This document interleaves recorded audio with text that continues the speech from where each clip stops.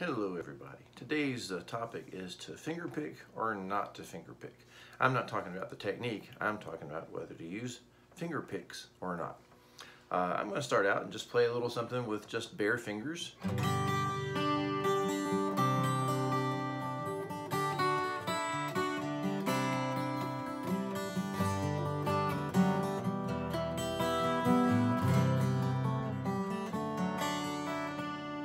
So just kind of messing around there a little bit. So that's bare fingers, and it's nice. It's a nice soft sound.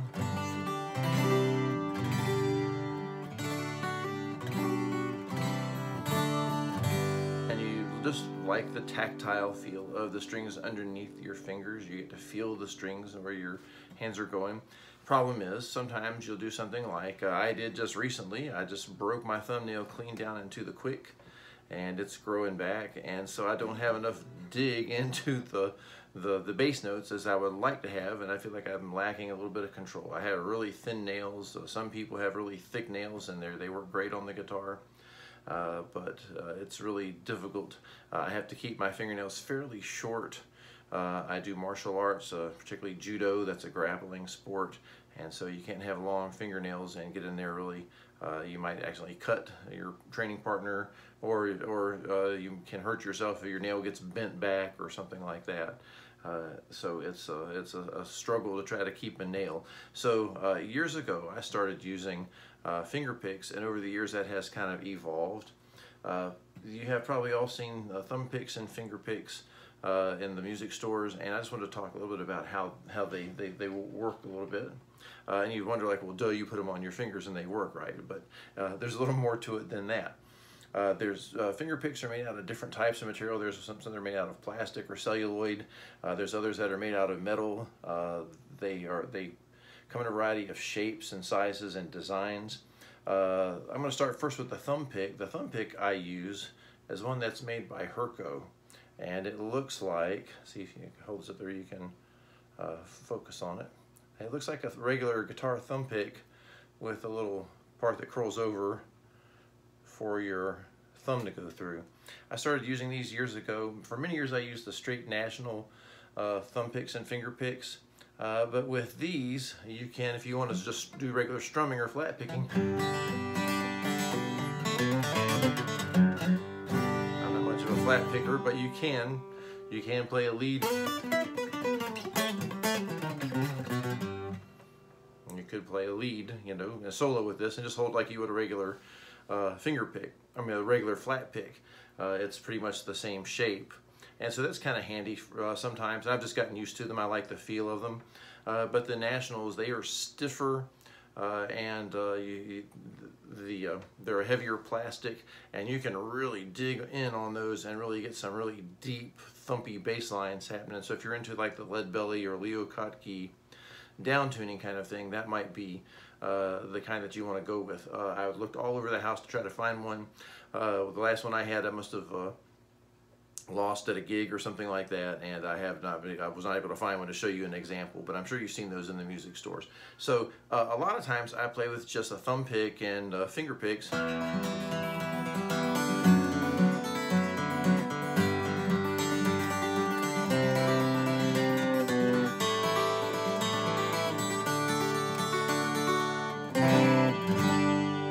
And so it gives me a nice crisp sound, the real nice distinct bass, and my fingers produce enough volume with just the little minimal amount of nail that I have to be able to keep a fairly balanced tone. However, if I break a fingernail, and then it's like you've got a finger that's just kind of out of whack with the rest, and you've got to wait for it to grow back. I also use, and also for some songs, if I've got some really hard driving type of picking I have to do, as a lot of my early instrumental pieces were, I will use a finger pick. Now let me show you a real common finger pick design. I'm going to pull this white one up here. Okay, this is a Dunlop. Let's see if I can hold this in such a way that you can see it. You've probably seen these in the music store. And these are just like a hard plastic. But you may notice something's a little bit different looking on mine here. The end on mine is pointed out at a slight little angle with a little curve on the end, a little lip on it. When you get these are just a smooth curve that comes up. What you have to do to make them fit to your fingers, you boil these in water. They get real soft, they'll start to open up. Then, sort of like a football mouthpiece where you suck the mouthpiece into your mouth and it shapes to your teeth and your gums.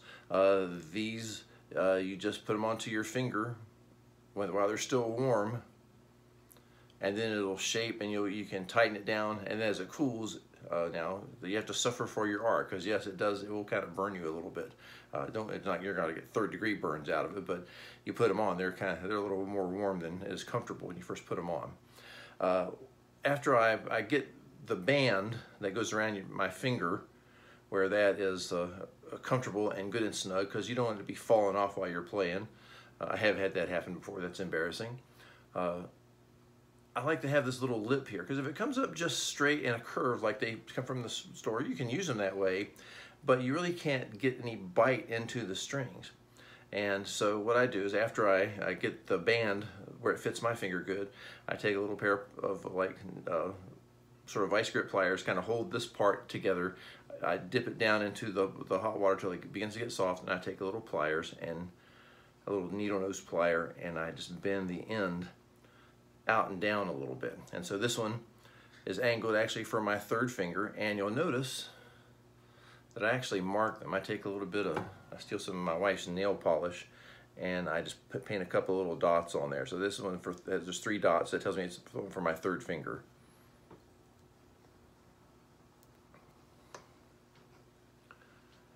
This is the one for the second finger, and I have one from a different set. I have them in different colors and things. Oops, there's my number 1. And there's my number 1. So if you look at these, notice that the angle on the number 1 is a little bit different. It extends a little further. That's because that's just the comfortable spot. The second one, with that kind of down with a little darker background, it is not quite as curved and hooked as the number 1. And then of course there's the number 3. So I use the finger picks on 3 fingers and a thumb pick on the thumb. I have seen some people, most banjo players, use just the first 2 fingers and the thumb. And you notice that on banjo, the technique, and I'm not a great banjo player, but they normally anchor their fingers on the top to control the vibrations of the tone that comes out of the head on the banjo. And some guitar players do this too, and that's fine.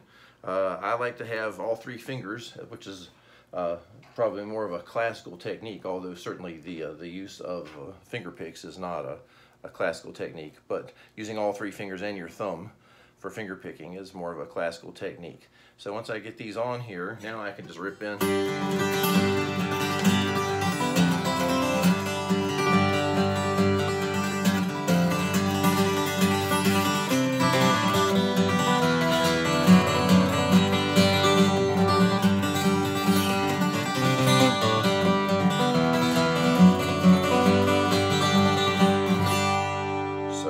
These just give you a lot of power, a lot of volume.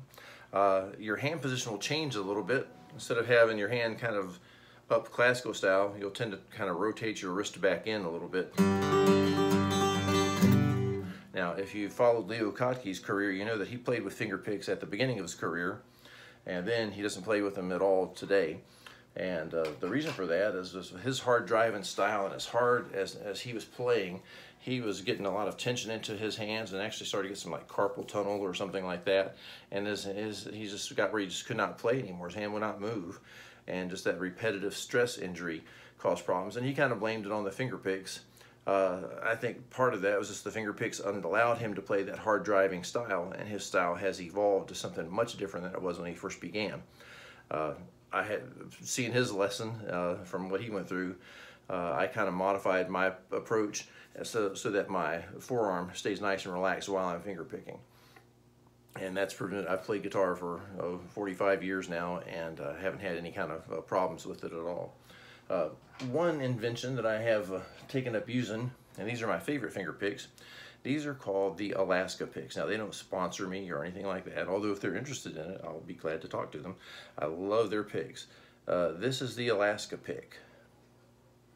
And unlike these sort of Dunlop picks, which go underneath your fingers. The Alaska pick goes over the top of your finger. And it has these little grooves in the top, and they hook under your natural nail. This means that it feels like your natural nail is hitting the string. You feel under your nail the same kind of tension if you hit the string with your own nail. Plus, it leaves the pad of your finger open so you can feel the strings. With the Dunlop kind, like this, since it's underneath your finger, you can't feel the string. And so with these, you can feel the strings. I follow the same pattern with these because these, they all come in the same shape, and you don't have to boil these. That's another big thing. You can order them in small, medium, large, and extra large. But because they do wear slightly differently from where they wear down from contact with the strings, I just mark them the same thing. You'll see I have a 1, 2, and a 3 on there. Oops, I got 3 on the 2. Let me flip that around.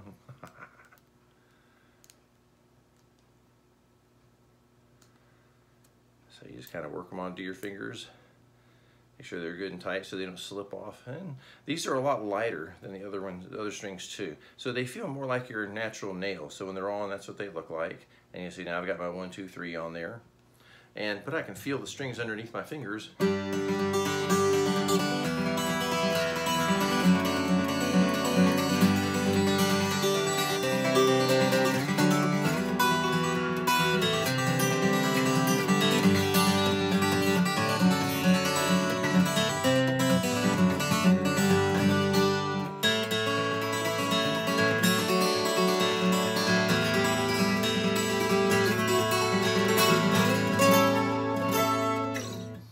So you can really dig in with the finger picks, and you can get a lot of different tone colors and things. So this one uses the pad of the finger.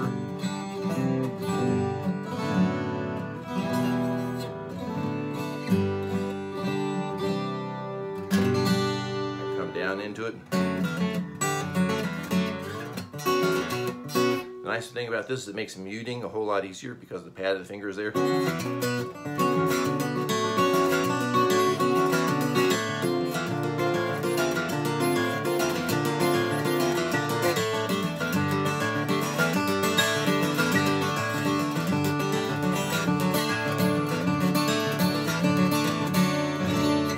So you can really dig in, and you can mute and touch the string. You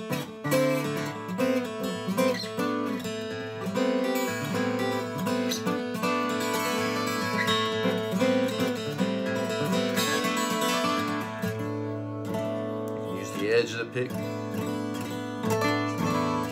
Get different tones. And of course, whether you play further up or further back towards the bridge, you'll get different sounds.